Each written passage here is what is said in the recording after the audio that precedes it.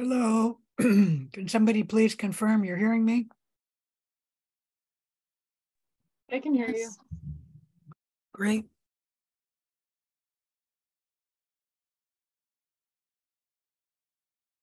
Oh, that's not what I want. There we go.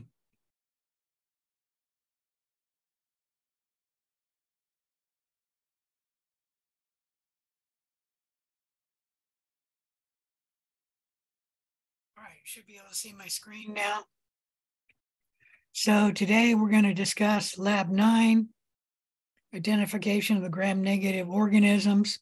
Remember, next Thursday, I will not be here. We have a holiday. You should also be working on your unknown work, your unknown project. Some of you have not gotten started on your unknown project.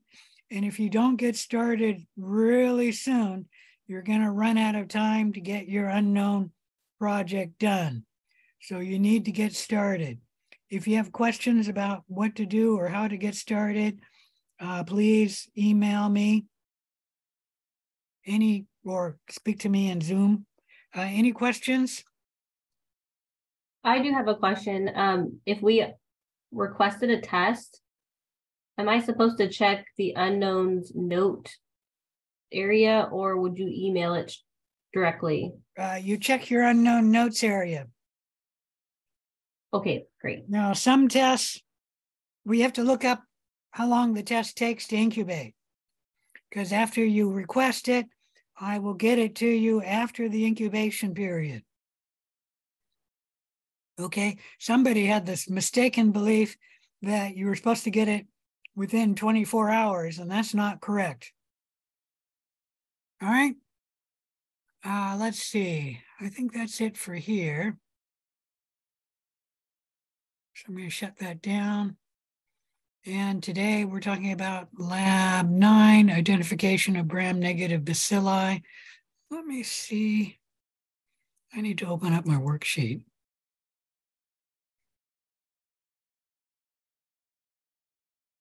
We will get to that.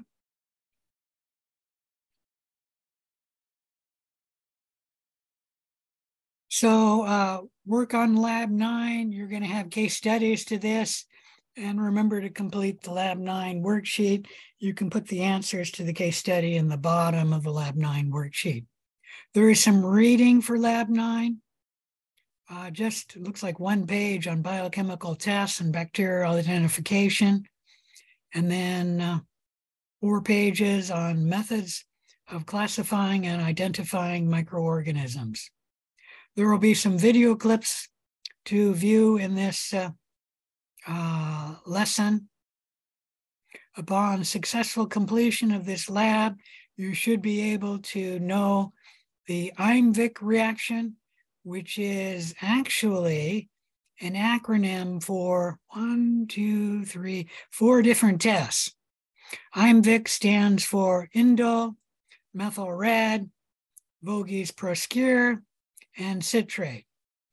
These tests are frequently used when classifying enterics, but they're also used in a few other cases too.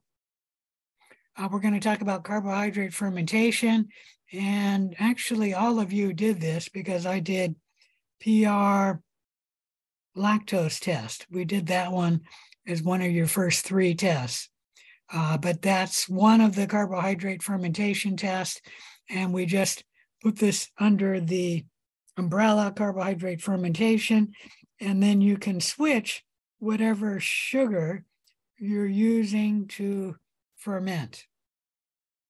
Then we'll talk about the motility test, and lastly, the hydrogen sulfide production test. We'll also talk about how you interpret a TSI, triple sugar iron slant, a SIMS deep, and then growth on McConkey's and Hectone enteric or HE agar plates. All of these tests are running more than one test at a time. Like SIMS stands for sulfur, indole, and motility.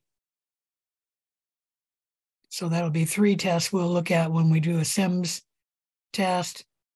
And McConkey's really looks at 2 different things, and Acton and enteric agar can actually look at 3 different things. And then triple sugar iron looks at fermentation, the production of gas, growth aerobically and anaerobically. One other thing, the hydrogen sulfide production. And then be able to use biochemical analysis to solve case studies involving gram-negative bacterial infections. So we'll give you gram-negative bacteria infections, and then you'll need to study or solve the case studies. So we're going to look at the family Enterobacteriaceae. Members of this family are small, gram-negative, non-spore forming bacilli. They are all facultative anaerobes. They grow well at 35 degrees. There are 53 genera, but 24 of these genera in this family are known to cause human infections. All of the members of this family can ferment glucose. They're all oxidase negative. And then these are some of the genera which can cause infections in humans. Most of these genera are normal microbiota of the intestinal tract, aka coliforms, like Escherichia.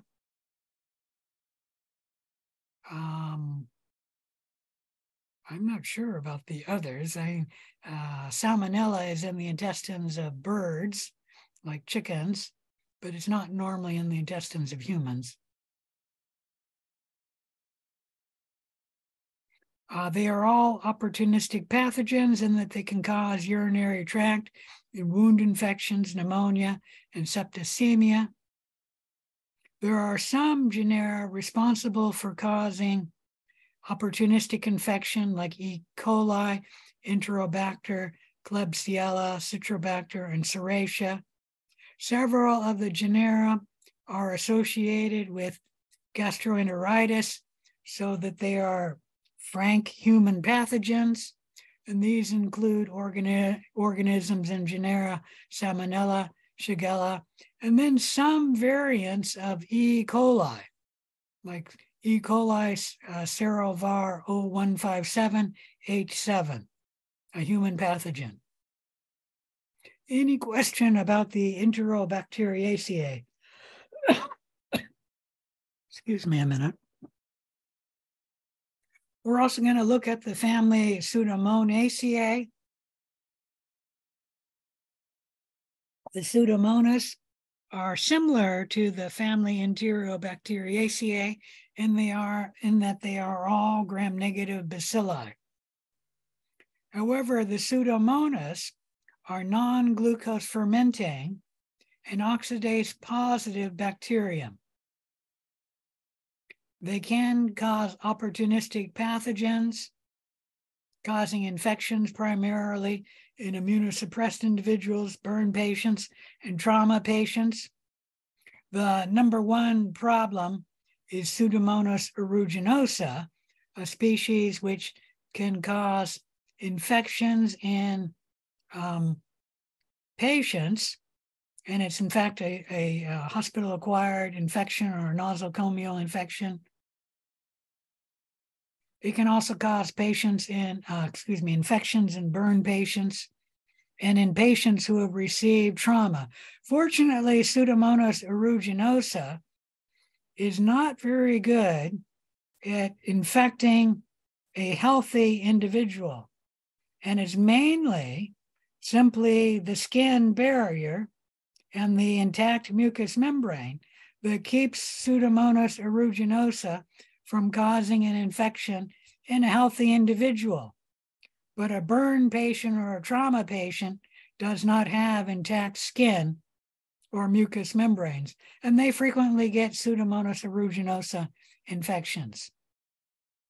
It's important for a microbiologist to be able to identify and perform antibiotic susceptibility testing on gram-negative bacilli cultivated for clinical specimens.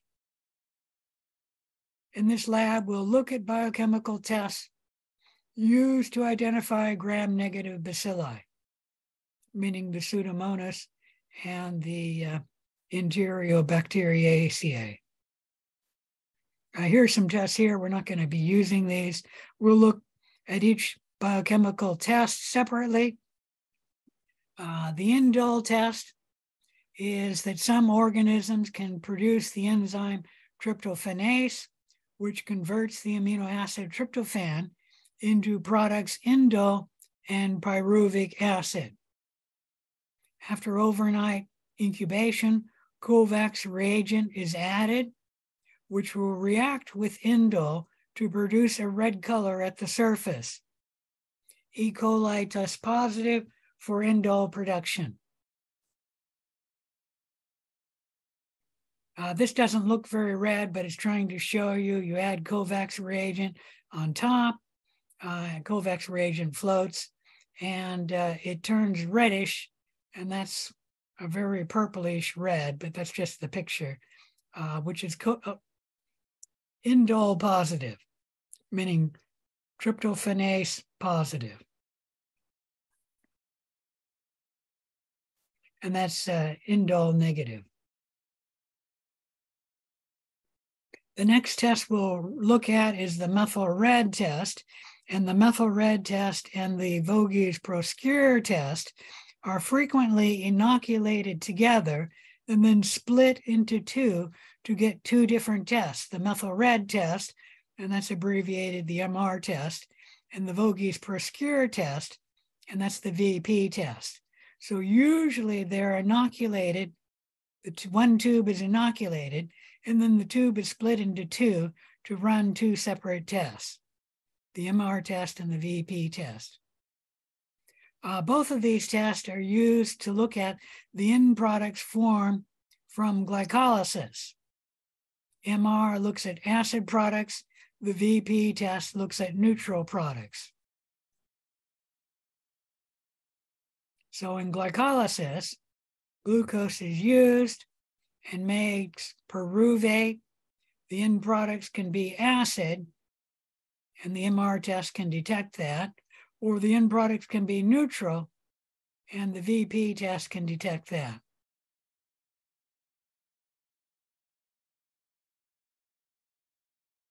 All right, so the MRVP broth is inoculated and incubated for 2 to 5 days. After the incubation period, it's split into two to conduct the MR test and the VP test. The MR test is added by adding methyl red to the tube. And if the bacteria produce acid products, then the methyl red, which is a pH indicator, remains red. And that's positive for the MR test. If the tube switches back to yellow, then it's negative for the test. So there we're seeing MR positive and MR negative.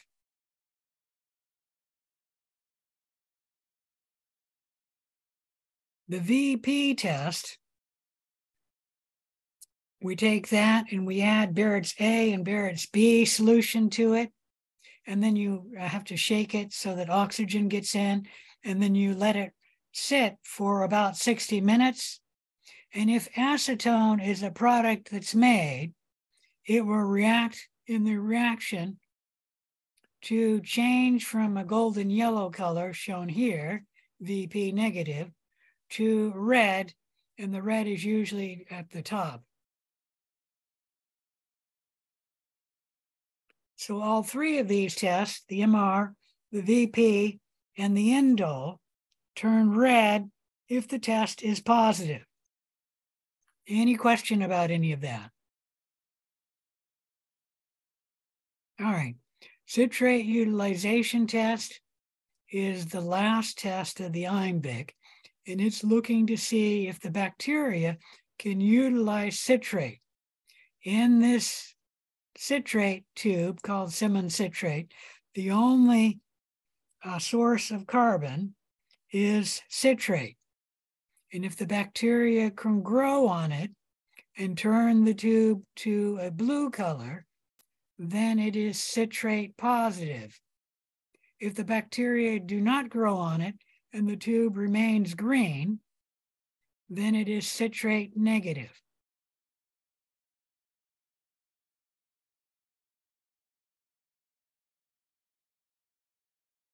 All right, any questions about that?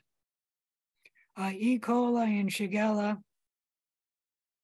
are similar in that neither have the ability to metabolize citrate.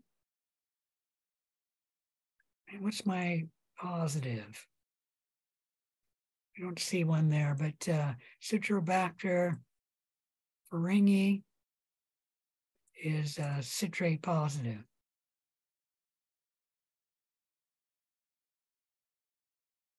Yeah, I don't have that stated there, but that's okay. You don't need to know that.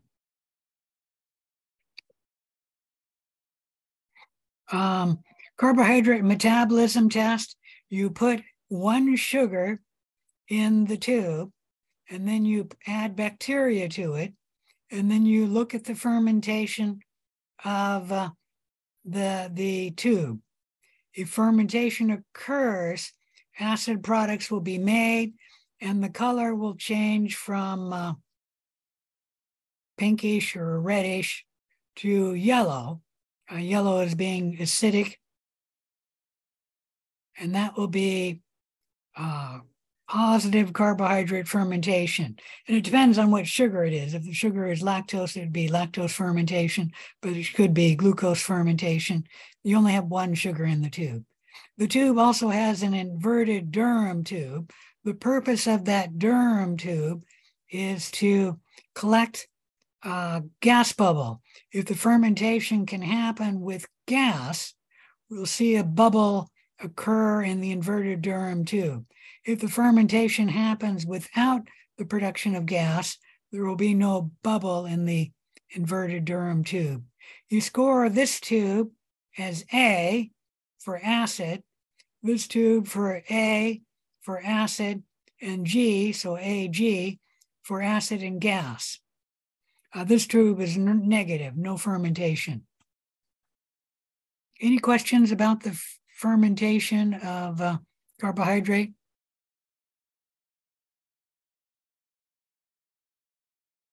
Fermentation results in acid products from the fermentation of glucose, and that's why the media changes from pink or red to yellow. The next test we're going to look at looks like the motility test. Some bacteria possess a flagella and are motile, meaning they can swim. Other bacteria lack a flagella and they're non-motile. We have a motility agar tube, which is semi-solid agar, and that means the agar is at low concentration. And then you take your bacteria on a needle and you inoculate in a straight line down the tube. If the bacteria only grow in the stab, then the bacteria is non-motile. If, on the other hand, the bacteria grow outside of the stab, then it is motile. If it's very motile, it'll look like this. And here you can see just barely a bit of the stab right there. And it's cloudy everywhere because the bacteria have swam everywhere. And the cloudiness means there's bacteria growing there. Okay? It may not be that motile. And if it's non-motile, you'll see feathering of the bacteria coming out of the stab. And I'll try and draw what I mean by feathering.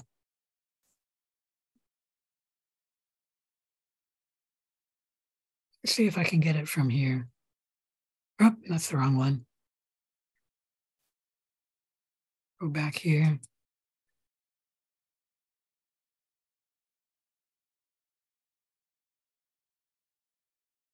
Well, let's just copy it and I'll put it into a picture.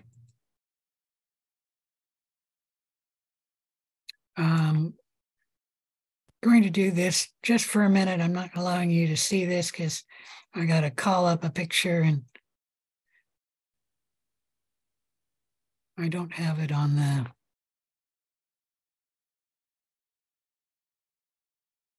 background. Oop, that's not the right one. Let's go edit that.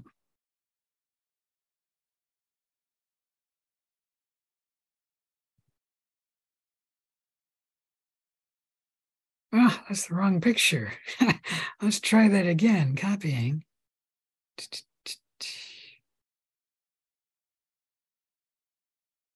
Oh, it is the right one. It's just that that's not a very visible one.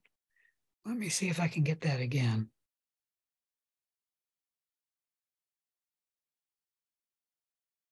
I see what happened was the picture went on top of another picture and I copied the picture behind it. All right, where's my paint? There it is. Blow that up. There we go. Share my screen.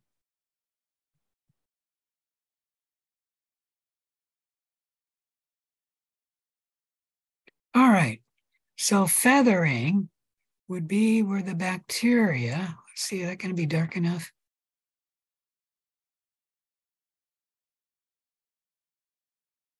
Grow outside of the stab mark. And usually it's irregular, the growth.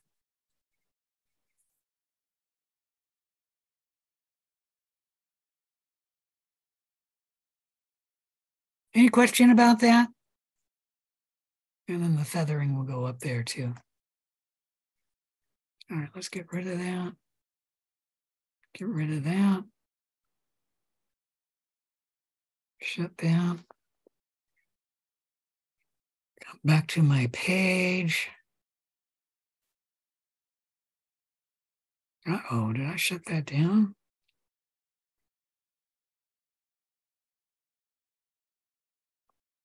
Looks like I shut that down. Shut the wrong thing down.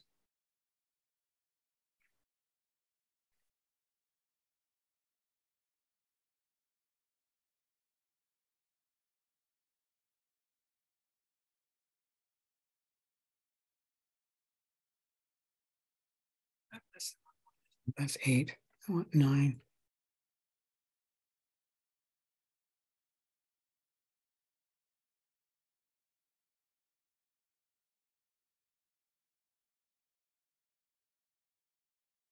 Sorry about that. All right, that's the motility test. Any questions about the motility test?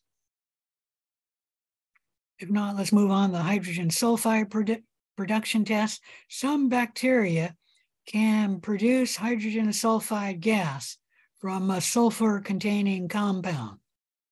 We can run this hydrogen sulfide test in several different tests. You can look at it in the triple sugar iron slant, the sulfur indole motility or the SIM auger tube. You can also look at sulfur production in the HE or hectone enteric plates.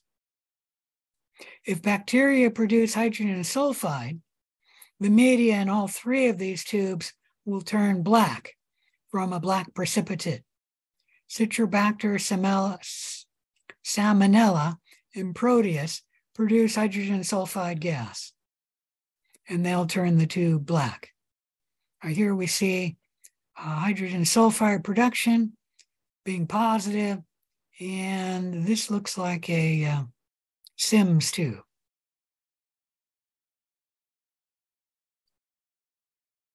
Hydrogen sulfide is produced usually under reduced oxygen or anaerobic conditions, and that's why the bottom of the tube is black. The very top is not black. You can run a hydrogen sulfide test in the triple sugar iron, so let me talk about that test next. The triple sugar iron is a tube with a slant, and it has 3 sugars in it. Glucose, lactose, and sucrose. But the sugars are not in equal proportion. The glucose is only 0.1%. The lactose are 10 times more common. Lactose and sucrose 10 times more common, and they're at 1%. This tube is reddish when you start from the phenol red indicator, and you use that indicator to determine if acid is produced from the fermentation of sugars. The tube also has sodium thiosulfate in it and ferrous sulfate, and they will turn black if hydrogen sulfide gas is produced. What you do is you take an inoculating needle and you put bacteria on the tip of the needle, and then you inoculate the tube. And you should actually go down, they've only gone down in this picture about half of the way. You should go down about 2/3 of the way, and you start from the bottom of the slant here. So you should go down to about there. The reason is you want to look at anaerobic growth in the stab inoculation. You then take the needle out and put bacteria once again on the tip of the tube, and then you inoculate the slant. This is for getting the bacteria to grow aerobically.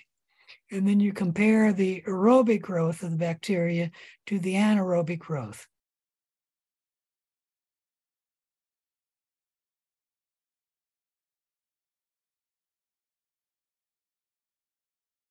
All right, the interpretation of triple sugar iron is complex. If the sugar is fermented, the tube will turn yellowish from a reddish or pinkish color.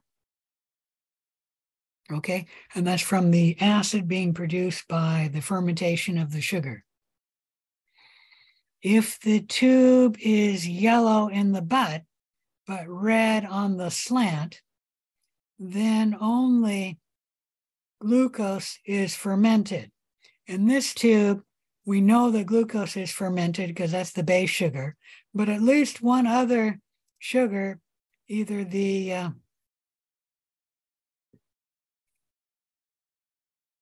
lactose or the sucrose are fermented, or both.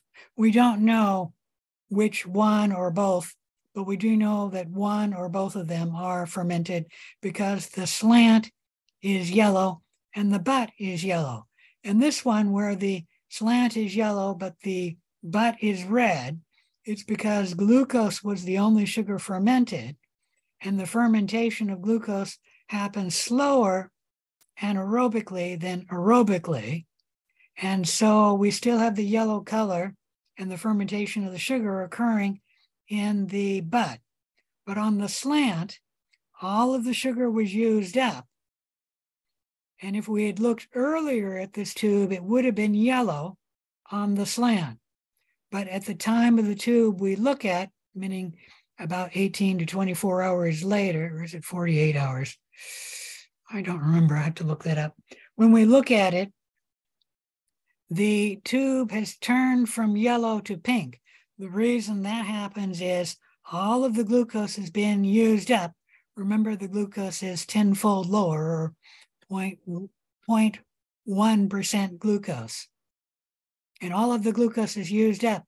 The bacteria start utilizing the protein in the media. And when it utilizes protein, it will produce ammonia from the amine in the protein. Ammonia is basic, and that will change the color from yellow to pink. And that's why we can tell that only glucose is fermented in this tube. Any questions about that? All right. If there's a cracking of the auger or lifting of the auger, then gas is produced in the fermentation of the sugar. If there is no cracking of the auger or lifting of the auger, no gas is produced in fermentation.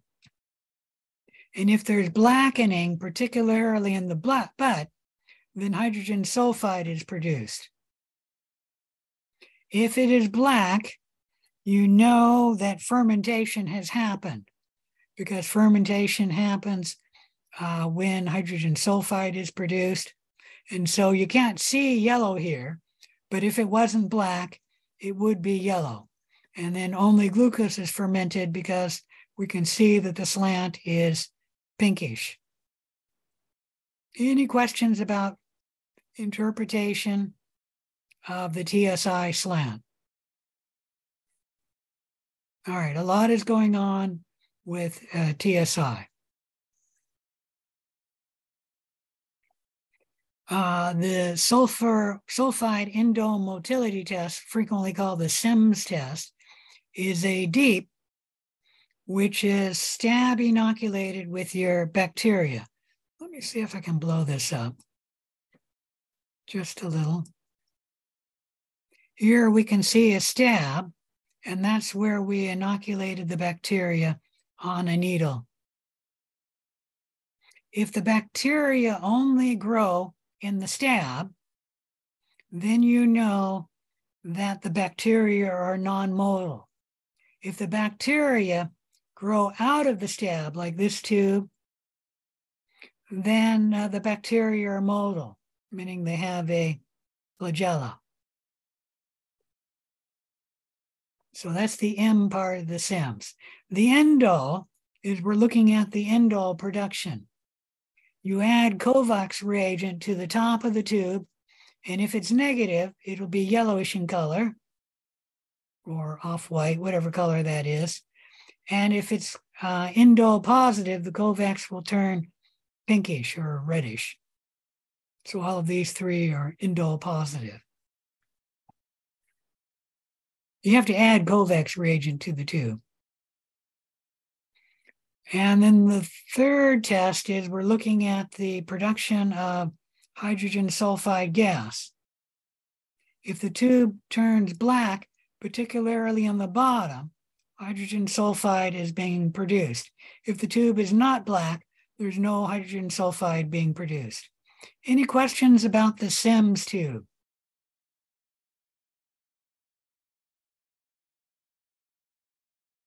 All right, let's talk about McConkey's agar. McConkey's we've talked about before. It is a plate that grows or selects for gram-negatives. So most of the time, if you have growth on McConkey's, it's from a gram-negative species. If it's gram-positive, it tends not to grow on McConkey's. If the color is purple or pinkish, then the sugar lactose is being fermented. If the color is not pinkish or purplish, usually off-white, but it really depends on what color the bacteria is. The bacteria will be their normal color, and then it's non-lactose fermenting. That's McConkey's. We can also grow the bacteria on HE, or hectone enteric agar. And this is a selective media. It selects for gram-negatives. So if you see growth on the HE plate, it's most likely a gram-negative bacteria. No growth means it's most likely a gram-positive bacteria.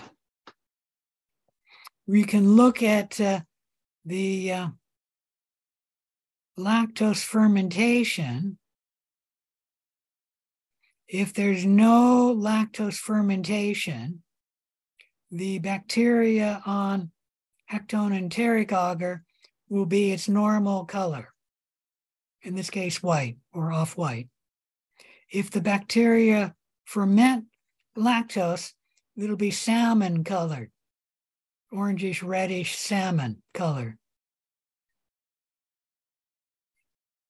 And then on HE, we can also look at hydrogen sulfide being produced. If the bacteria produce hydrogen sulfide, the colonies will be black in color. No hydrogen sulfide and no lactose fermentation, they will be their normal color. Any question about any of that?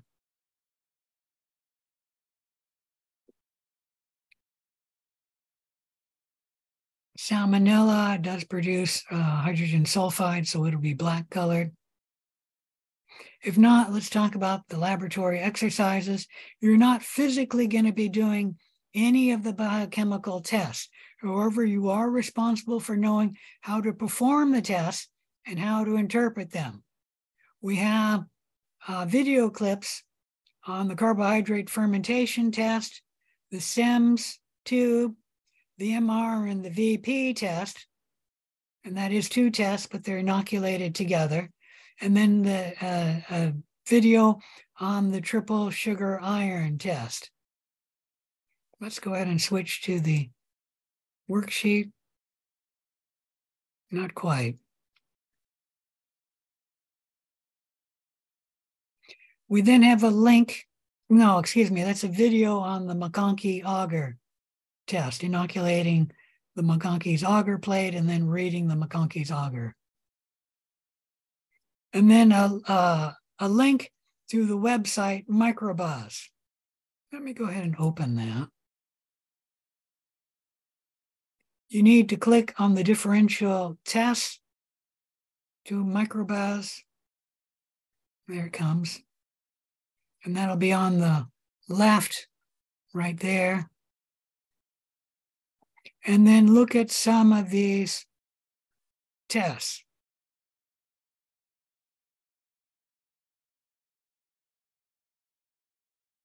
You only need to click on the test that you need to complete table for step 1 of the worksheet to lab 9. And then complete the case studies below.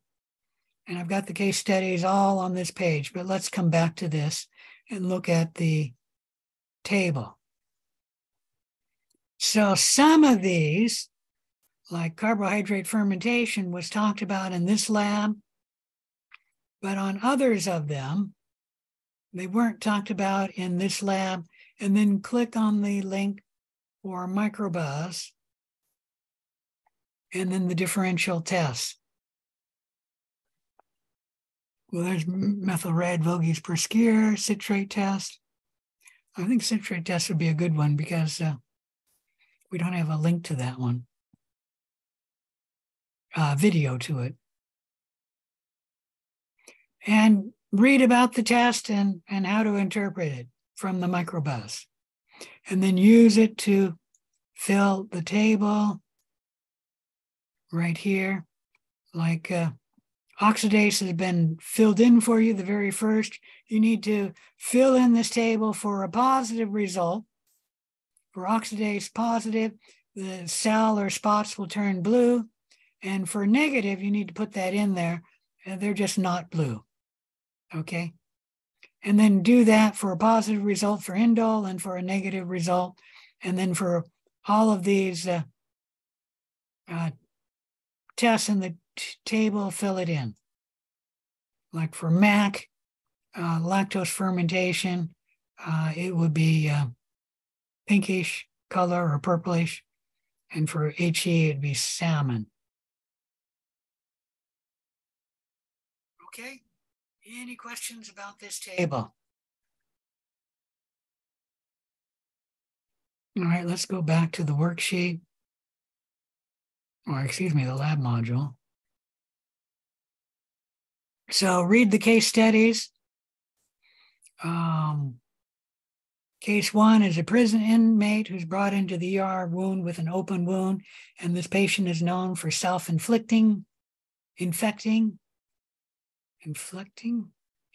himself. A routine culture and sensitivity test is ordered.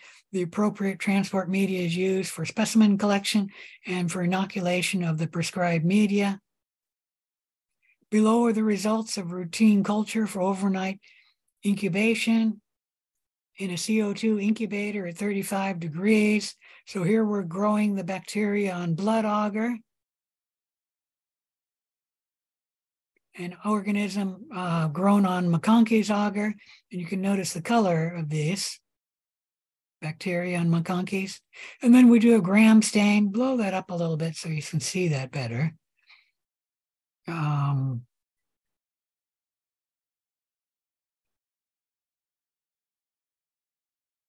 All right, now I can see the shape right there, and the color you can easily make out whether that's gram positive or gram negative.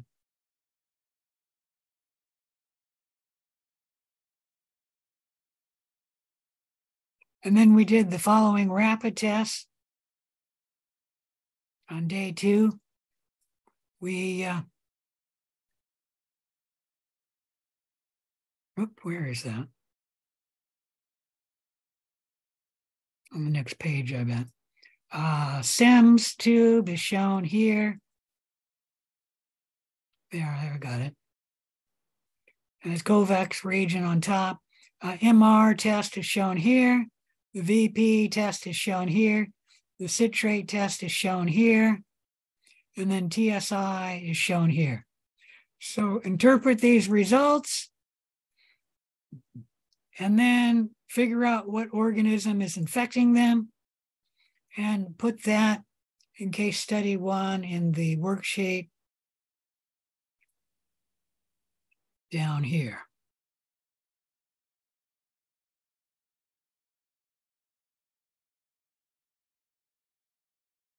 This is a key you can use for this case studies. And this is for recording your results from the different tests. And then case study 1, you need to state what bacteria is causing the infection. And it'll be one of these bacteria up here. For the Pseudomonas, you just need to say the genera. But for the Enterobacteriaceae, you have to say the species, except for Enterobacter, that's a genera. I guess Shigella is a genera too. All right, any question about how to do these? If not, go ahead and read through the rest of the case studies. Where do I have that? Case study 2, Mikey talked his mom into buying a pet turtle, and Mikey was good at changing the water and feeding his turtle, but he's not diligent about washing his hands afterwards. And Mikey develops diarrhea, nausea, and fever. And then the pediatrician does some tests. You can look at it here. And then these tests here. And then identify the species. And then read case study 3, case study 4, and case study 5.